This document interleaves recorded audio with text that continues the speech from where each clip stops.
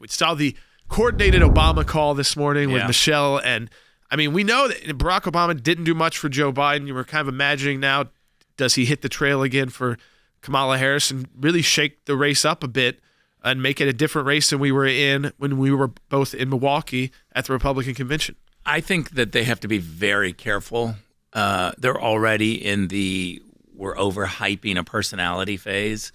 And Donald Trump is doing a fantastic job of calling her a San Francisco radical and giving the whole list of who she is. When Obama when President Obama and Michelle Obama come out and they start doing too much of the personality-driven thing, I think it's going to backfire on them. We're already kind of sick of it, and we're seeing it, and that's all they do. They're not talking about policies. They're talking about, our friend, just Kamala. Our best friend. We can just say, here's what she stood for, here's what she's done, here's why it's horrible. Then you'll notice what she did, which I thought was unbelievable. She started running on her California record.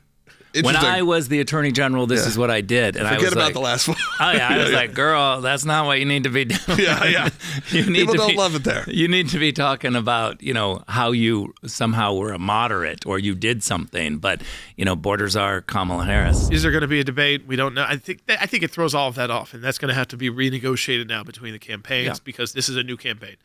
But like you said, it shouldn't have to wait to a debate. If you're fair media, if you're going to do your Lester Holt interview, if you're going to do these interviews, you should get questions about that. I mean, these are the issues, Rick, she has to deal with if she becomes president on day one. She actually should be dealing with them right now, too, as vice president to a president who is not able to really carry out the job. So she should be able to easily answer these questions.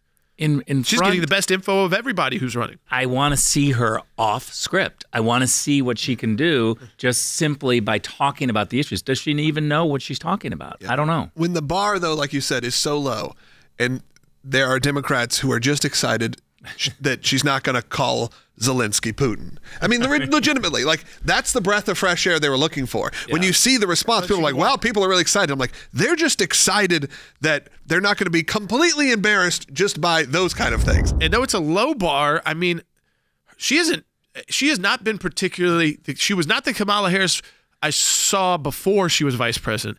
I saw her a little bit during the impeachment because we were on the floor of the Senate. You're in California where she definitely put forward a much tougher demeanor. I mean, she won statewide races in California. That's not an easy thing to do, even inside the party.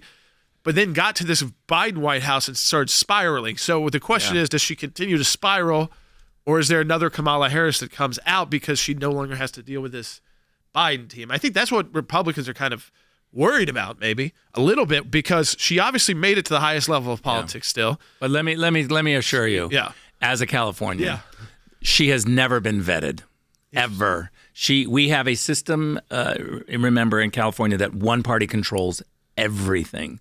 The LA Times, Sacramento Beat, no one vets her. The shooting changed a lot of things because you saw a different kind of Donald Trump speak a little bit differently, a little more personal, which I think was good to hear. Bad that what happened, but good for people to see the other side of him that you don't always see when he's in fight mode, in political mode. And then we had the convention that went great. And then Biden steps out, and it's Harris that they choose because there was talk about other people potentially getting that. And a lot of people were like, wow, Harris, interesting to stand behind her, but she's got all of the big Democrats. So, I mean, there's been more shifts in politics in 1 week than I've seen in my life. Yeah, me too. It's really unbelievable. But let's be clear. Joe Biden was shoved out by the elites. After getting 14 million votes from the Democratic process, they tossed all that out. They said, every state, you voted for Joe Biden, even though we told you that he was fine. He wasn't fine. We duped you. You voted, and now we're tossing that out. We're going to shove him off the stage and going to make sure that it absolutely just goes to the vice president. Now, I have a lot of Democratic friends who are not happy about that. They're going to suck it up and try to get behind Kamala Harris, but they know deep down inside she is a radical San Francisco Democrat. Yeah, which is not how Joe Biden ever, even if he was putting forward policies like that kind of through his team, and the more and more he was losing control, the more and more it seemed like those policies were being put out because what he said and what the administration was doing didn't really match up. Yeah. Like on Israel, he has always been a lot stronger supporter of Israel, but the team was putting out other things that were not so supportive. You'd see the other spokespeople say something totally different. Like you said, this is San Francisco, California liberal. That's about as far left as you could describe someone in America. Joe Biden was always kind of trying to be the moderate, as you're saying. And when he picked Kamala, he picked someone to appease the far left base. The far left base is a problem for them, but they are solidly in control. And so they needed to have somebody. Now that they've elevated the woman, who is literally the epitome of the far left base, they're going to try to pick a VP that's more moderate, but the policies now completely shift. They go from the moderate Joe Biden to the actual far left radical. As the vice president for 4 years, as a full term, she never was really talking about big economic issues and the inflation. She might just generally have a statement about it or go on maybe in a speech and have something written out that said, but she obviously wasn't in the room writing the policy, and her team wasn't either. So for when it comes to foreign policy, when it comes to the economy, I mean, really tough issues right now, hard issues. We don't know at all. Not really. We kind of know where her views are, but not how she would implement them. Look, or she is could. Totally inexperienced on the economy. She is completely inexperienced on foreign policy. Yeah. She loves to talk about social justice. Yeah. And honestly, she is a very VP kind of role. Yeah. It's like it's fine. You talk about those other issues that the liberals like and the left likes, but I'll actually run my presidential team will run the country.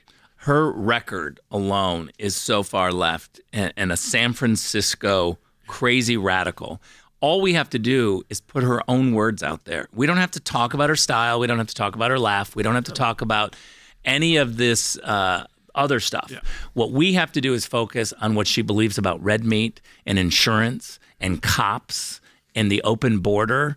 There's a long list of things. She's ruined it for herself. Yeah. America is not that crazy, wacky San Francisco radical. Where are we in this campaign now? I know that you're going to be with President Trump again tomorrow.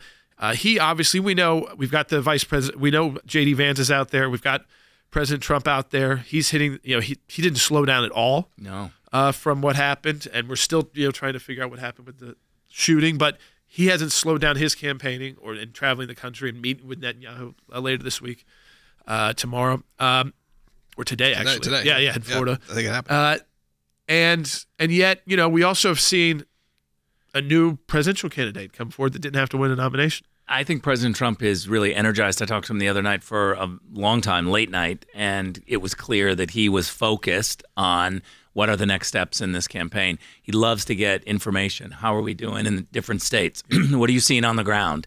And he's constantly asking questions. So he's fully engaged, and I think he's picking up his schedule to show at these rallies. And that's one thing that we have to talk about. He's going to do more rallies despite the fact that they tried to assassinate him.